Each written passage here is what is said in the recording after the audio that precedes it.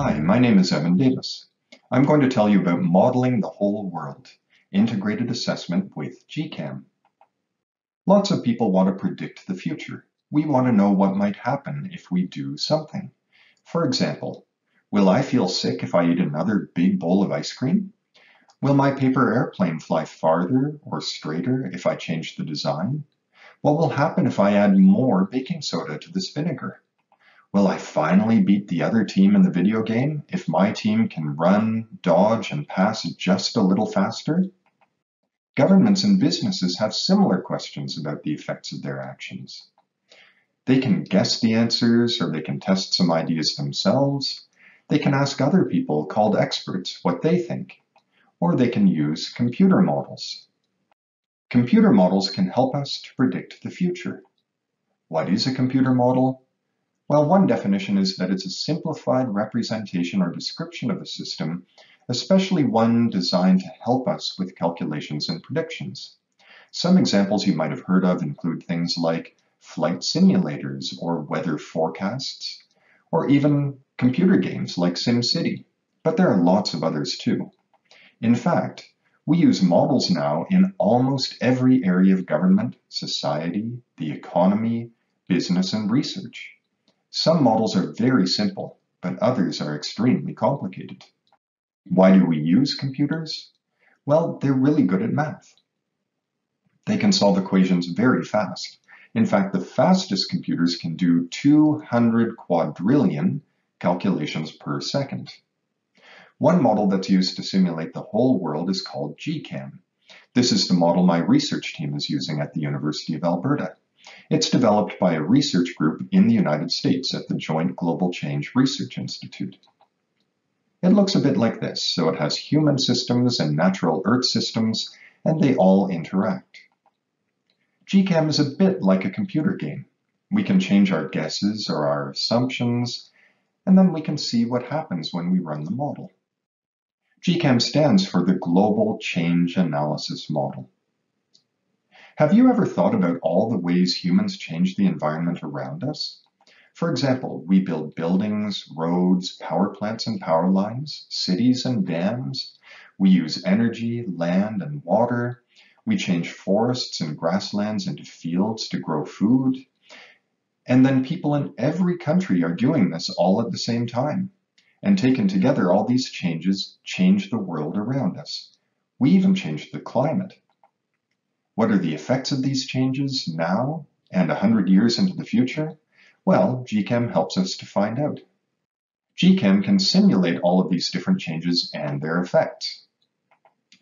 GCAM has a bunch of different regions, so it has Canada, the United States, China, India, Europe, along with 27 other countries and regions.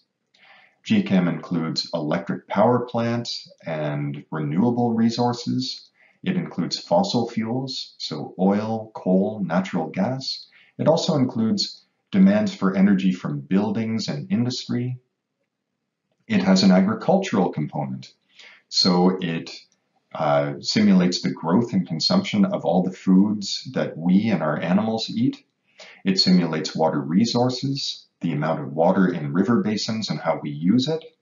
It also simulates climate and emissions, so the releases of greenhouse gases like carbon dioxide and methane, for example, along with changes in temperature and hydrology. And then it simulates in 5-year time steps from 2015 all the way to 2100. Here are some examples of how we've used the GCAM model recently. So one thing we were interested in was how water moves around the world with the food trade. And here you can see some results from the model for 2050 and for 2100. In the darker green, you can see where more water is exported in the form of food crops to different countries around the world. And if you look carefully, you'll see that our own Saskatchewan River Basin is one of the big exporters. How much is it sending? Well, it sends in the form of food as much as 50 billion cubic meters per year. What does this mean? Well, if you think about Abraham Lake, it's the largest human-made lake in Alberta. It's the reservoir behind the Bighorn Dam, and it's about 1.3 billion cubic meters, or 1.3 cubic kilometers. 50 cubic kilometers is about 38 Abraham Lakes, and that's what we're sending in the form of food every year to different countries. Now, the amount of water that we use as a society will change over time. This is another study that we recently completed with the GCAM.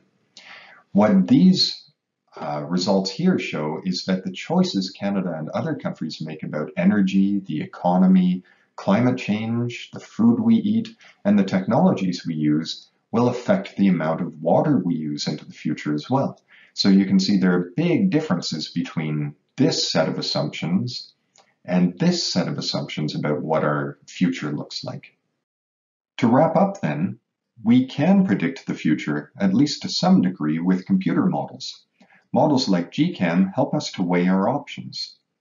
They help us to see local and global effects of our energy, water, land use, and climate policy choices now and all the way into our grandchildren's lifetimes. They also show us that ultimately our choices do matter. We can make a difference. So you can think about which future you want and how you'll get there. Thanks for your attention. Thank you so much for watching Future Energy Systems video. Make sure to subscribe so you don't miss any of our exciting content. Check out the links below to our website and learning page where you can find activities, learning extension, and more. You can also sign up on the website for notifications for future videos and interactive opportunities. There's so much to learn as we explore our energy future.